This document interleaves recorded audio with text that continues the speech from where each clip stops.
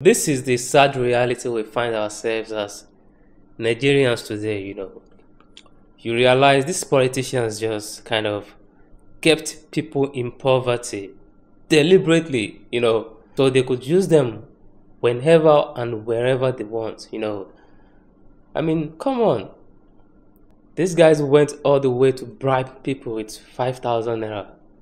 People are hungry. You are bribing them with 5,000 naira. And this woman speaking is directly accusing the son of the president, Seyi Tinubu, and one Shetima. I assume that is probably the vice president's son. If the president's son was there to bribe, if anyone is named Shetima, probably, bird of the same feather. And someone in the background even made mention of Wike. Is that even his name? Or should we just call him Wike because he's been acting like a madman lately? But just watch this for yourself. It's embarrassing.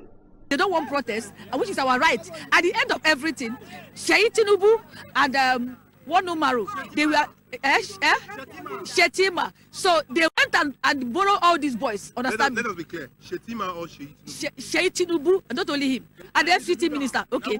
So they call these guys to give them money. Understand me? So they can come and distort it. That was yesterday own. Yesterday they came with 10 buses. These guys came with 10 buses. So at the end, they packed, they're watching us at the stadium. So what they now did, they want to surprise us, they join us. They were now the one fighting what do they call it, FCT ministers. Now start saying Tinubu that pro banker, Shetima that pro banker, that how can that their money they pay them their money. Understand me? And which is right.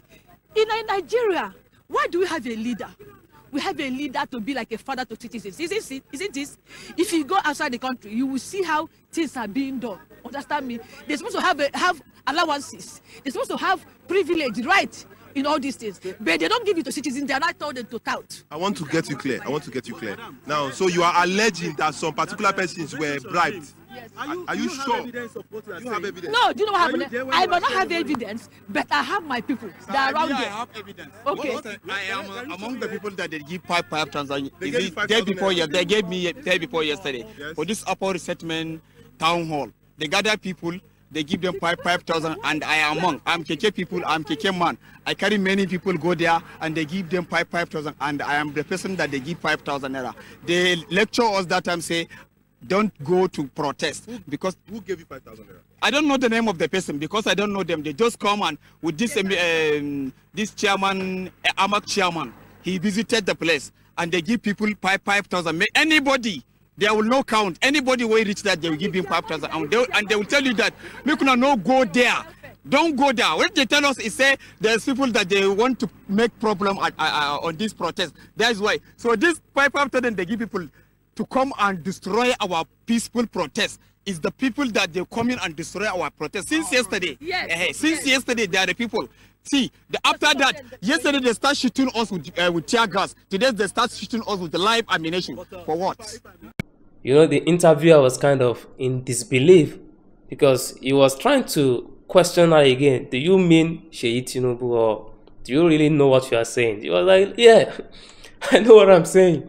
Seyi Tinubu, they came with 10 buses filled with people, bribed with 5,000 naira. And she was asked, do you have a proof of this? She was like, look, I have no proof. I have my people. Then the Hausa man next to her was like, yeah, I was there. I was the keke man. I even dropped a lot of people at the protest ground. The Hausa man said they paid me 5,000 naira, but he came back to protest. Now he's really angry that they started shooting at them.